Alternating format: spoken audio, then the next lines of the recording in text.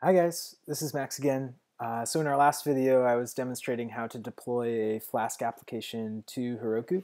I wanted to make a follow-up video to demonstrate some of the particulars about running slightly more complex applications on Heroku.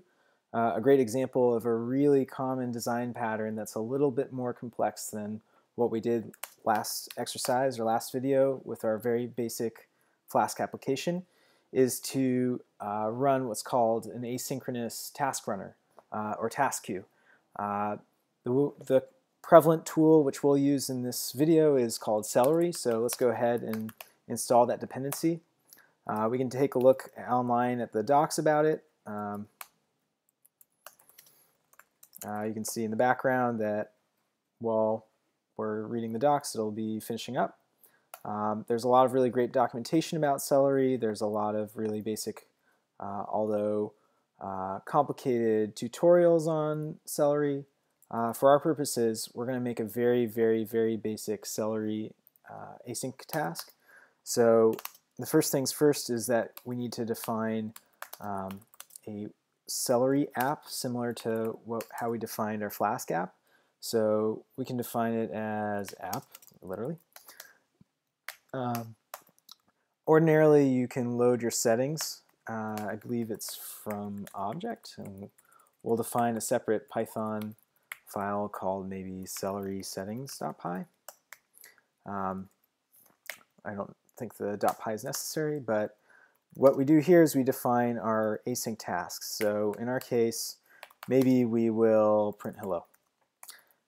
Really basic, but for example, there can be much more involved things that you don't want to be ran in the ordinary request response cycle of your web app, things that would slow down the time in which your users, your customers have to wait for a response from your web application.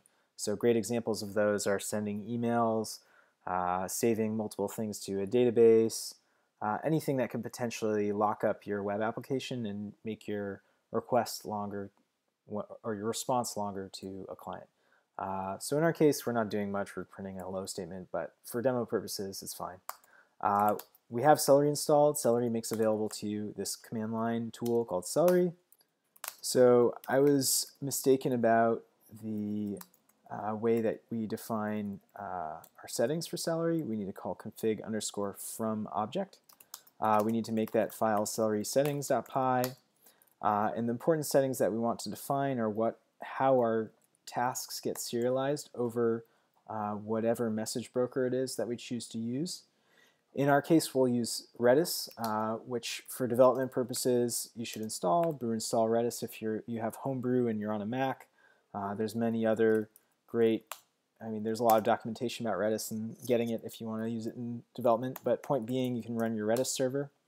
Redis provides you you can either access it through a command line interface where you can operate on different data types that it has available to you. For Celery's purposes, we'll deal with a list where we're pushing items onto the list. We'll have a list called hello. We can get the length of that list. And most importantly, we can pop items off of that list. And this is exactly how a message broker works, is that Celery, or our web app in our case, pushes items onto this Redis list, and we have the second process that's listening and waiting to pop items off of the list on the other side. So it's a first in, first out queue. There's a lot of other data stores you can do or you can use to support this type of flow, but let's go ahead and run our Celery worker. See if this works. It's complaining about some other stuff. It's trying to use AMQP, which is RabbitMQ. RabbitMQ is the default message broker. We can configure a different broker. Let's look real quick for Redis. You can see that's mentioned a lot here. We can click through to using Redis. We need to define a broker URL. In our case, this will be this. Keep in mind this is a Python file, so we can import OS. We're just defining globals. In our case, though, and one of the awesome things about the way that Heroku works is that what you can do through Heroku's platform is get add-ons for your applications. In our case, we want to attach a Redis instance to our application. And by adding this add-on, let's just pick the first one. We'll pick the free tier. By adding this add-on, we'll get the free tier. We'll add it to Flask deploy. I guess it's not free, but all the other services are free. I just chose one that actually costs money. Whoopsie daisies. Let's go back to our Flask dashboard, or our Heroku dashboard, excuse me. We'll get our Flask deploy.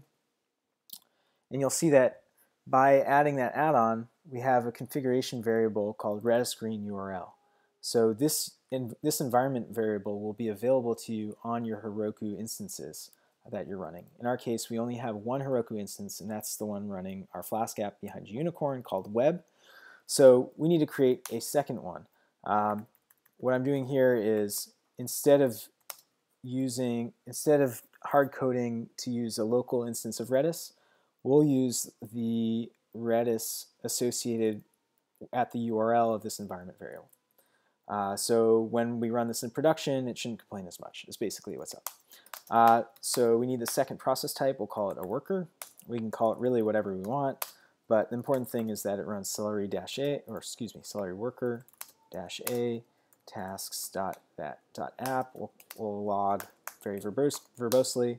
So like I don't believe I showed you this in the previous video, but we can run foreman, and it'll run one instance of each of the rows in our proc file.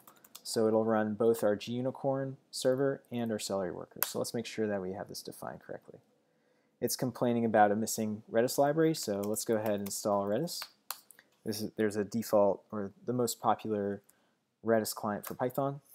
Don't forget, we'll have to add that to our requirements.txt before we deploy. It's complaining about our what we're serializing with, so let's add to our settings that we are only passing JSON. Let's give this another go. Should complain a lot less. Cool. This looks a lot more succinct, right? So I think we're about ready to go. We should definitely dump our Python dependencies now that we've added Celery. You can see that git status. You can see that we have a file that we want to ignore. So this is outputted by Redis, of course. And we have a new file, tasks.py, where we've defined our very simple print hello task. The one thing that we have not done is add to our Flask app importing from tasks, import hello. Is that our name? Let's look. Let's call it the function hello. So from tasks, import hello. And the important step here is to call hello.delay. And .delay is a very interesting way of enqueuing our task to be ran. So .delay will enqueue the function call signature of our function task called hello. So when I say enqueue, it'll push an item onto the list on Redis, and our other server process, or really other server instance, which is listening, which doesn't appear here yet, called worker, which is running Celery, will dequeue the item off the end of the list. So this worker is just really just waiting for tasks to be enqueued so it can execute whatever we give it. In our case, it's very simplistic and not really doing much, but we can go ahead and give this a shot. So let's try form and start. You can see it started running our Flask application on port 5000. Oops, daisy. I think we want to do localhost. Cool. So you can see in the background that hello has been printed to standard out. So let's give this a shot. Let's deploy to Heroku again. We'll add everything. We will commit everything. Second commit. Don't call your commits this, but for our sake. Cool. This will take a moment. You'll notice that the Python dependencies that we pushed previously do not have to be reinstalled, re-downloaded by Heroku a second time because they get cached, thankfully. I don't know the specifics of it, but if you're worried about how long it takes to deploy on Heroku, it's generally not an issue. Let's go ahead and take a look at what our URL is for our instance. I believe it's on your settings page. Yep. So we can access it right now. Right now it's the old version, which should just say OK. The important thing now is that you'll notice if we go back to resources page, we now have a second worker type. So dynos is Heroku's name for instances of virtual machines. So think of every item here as a different computer. And that computer's sole problem that it's solving is running this command line application in a demonized form. So we don't have any workers yet, so we need to edit this and add one worker. Let's save. You can see that it's quite expensive. Fuck those guys. But cool, now that that's spun up, let's tail our Heroku logs. So we might need to specify our application.